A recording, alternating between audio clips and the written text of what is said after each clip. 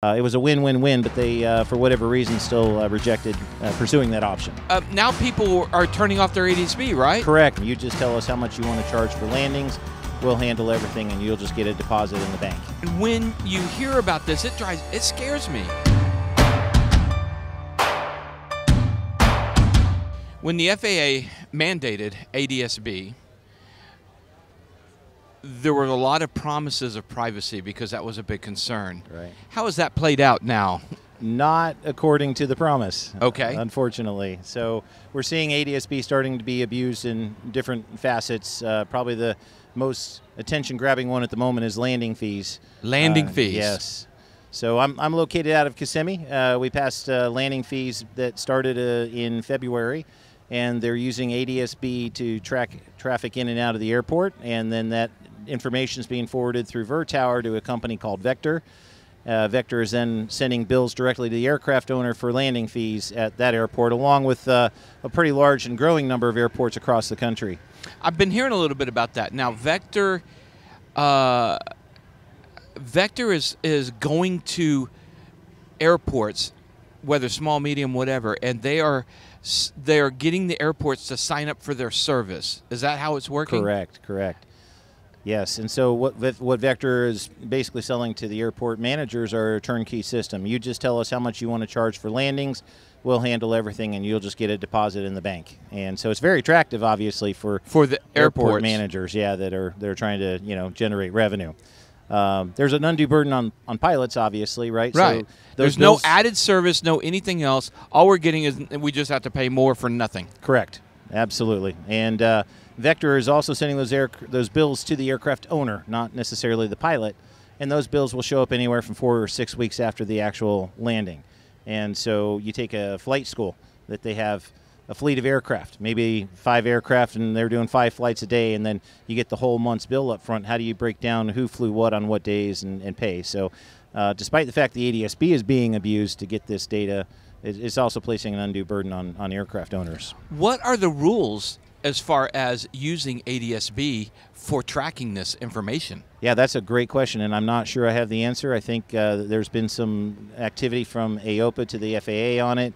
As far as I can tell, the FAA has been silent, and there hasn't been a whole lot around this. And I think it's one of those gray areas that unless there's a prohibition, it's being utilized. But I think it's going to come to the point where it has to be challenged in a determination from the FAA.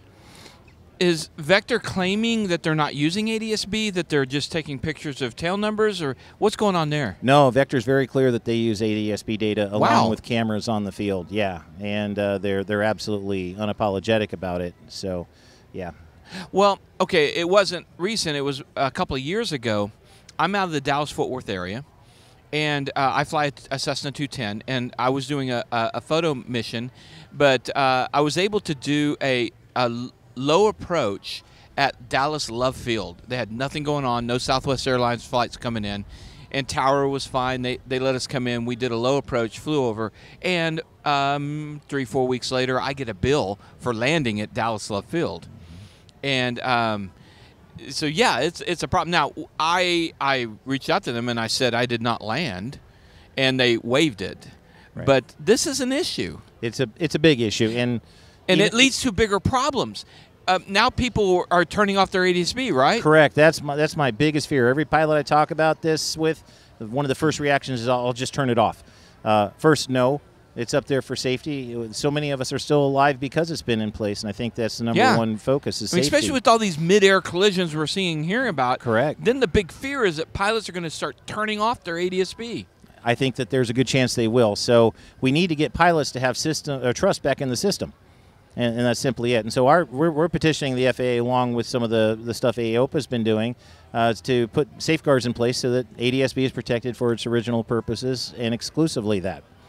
And so we have a petition we've started that we're trying to get pilot signatures on that we'd like to present to the FAA along with key decision makers from Congress and try to get some pressure to make sure our ADS-B is kept to its original safety purposes. So you need people to sign a petition. I do. Where's that at? So if you go to the change.org website and look for call for the FAA to halt the misuse of ADS-B, there you'll be able to find the petition there and just sign. And it takes 2 minutes. Just fill in your information, and submit it. Okay, I'll make sure I do that. I appreciate that. That's crazy. We also have a Facebook group we started, if anyone cares to join us, called ADSB Tracked Billing Has Begun. And if you go to join, just make sure you put in, your qualifications. Are you a pilot? What are your ratings? We're mainly doing that to make sure that folks that come in are really genuinely interested in the cause. There have been some folks that have come in and they're not really there to help further our cause. So we're just trying to make sure that we're a united group of pilots. There's with the trolls same purpose. out there, apparently. And, this, we've interviewed people on this show from all over the world. And all over the world, there is a problem. I mean, like in the UK, you can't land without shelling out money. In Europe, you can't land without. Anywhere in the world, you have to pay to land. Right. And here in the United States, we have freedom to fly. At the time. And when you hear about this, it scares me. Yes. And, I know in Texas, there's an airport outside of San Antonio that started using this. And now there's an airport we can't really land at. What is the solution? I wish Other than just signing a petition, what can we do? So as pilots, what we're doing is a couple of things. We use whatever means are at our disposal, right? So the first thing you could do is just not fly those airports. They can't charge you for landings you don't make. I would also say the other thing, particularly in Kissimmee, it's interesting.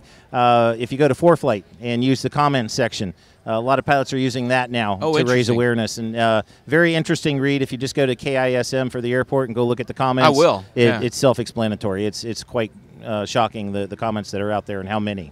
Has the airport seen a dramatic reduction of flights in? Will that help in changing their mind about using Vector or any other service that's doing this? Yeah, I don't think so. Truth be told, for Kissimmee, we actually went to the city mayor and the city council or the city manager with an even better proposal. We used the same numbers that their airport director had given.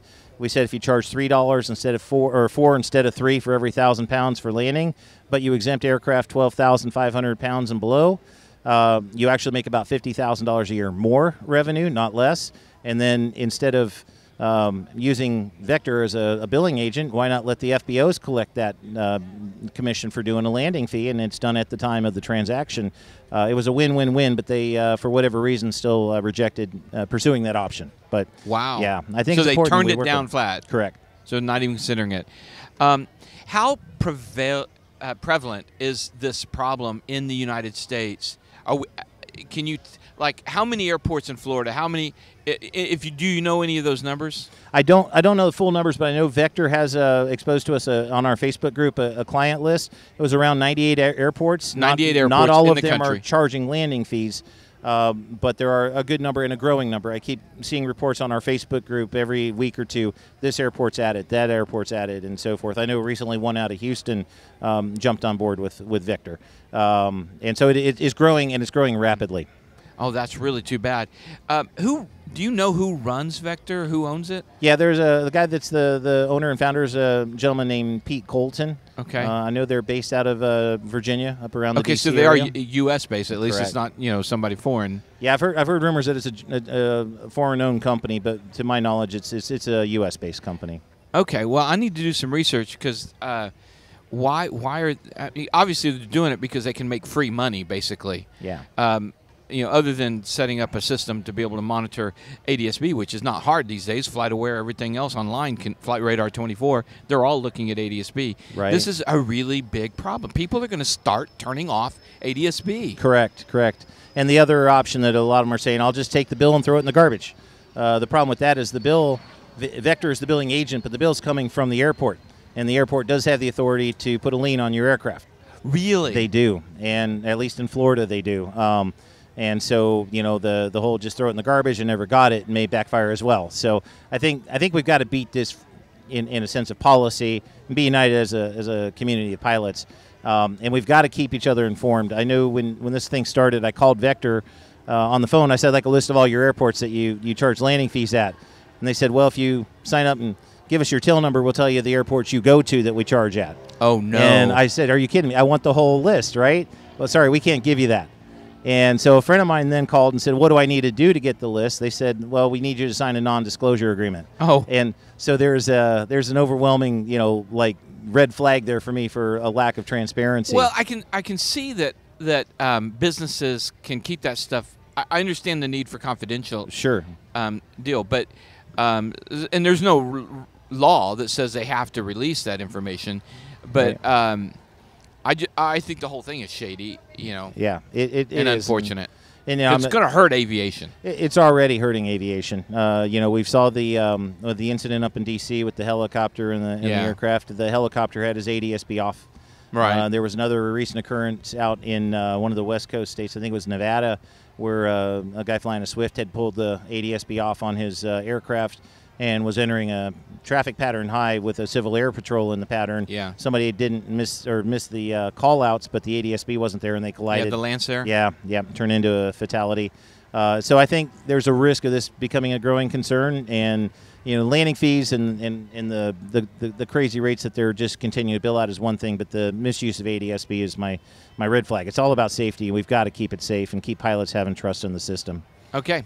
All right, so for you pilots out there, go to the petition. Let's get that signed. If you want to find out more, go to the Facebook group, and we'll put the links here and also in the description below. Don, thank you so much for coming on. Thank you. I really appreciate your help. Letting us know about this. Yeah, this is huge. Thank you guys for watching. Don't forget our sponsors. We're here at the Flying Eyes booth. If you go to flyingeyesoptics.com, you can use our discount code TAKINGOFF, all caps, one word, for 10% off. Also, Z-Vision, the brightest landing taxi lights out there, xevision.com. Marshall Protective Services and psprotects.com. 67 Designs, the best camera tablet mounts for your airplane at 67d.com. ClemensInsurance.net. You need the insurance, Jerry and his team will help you get the best rate. Thanks for watching. We'll see you next time.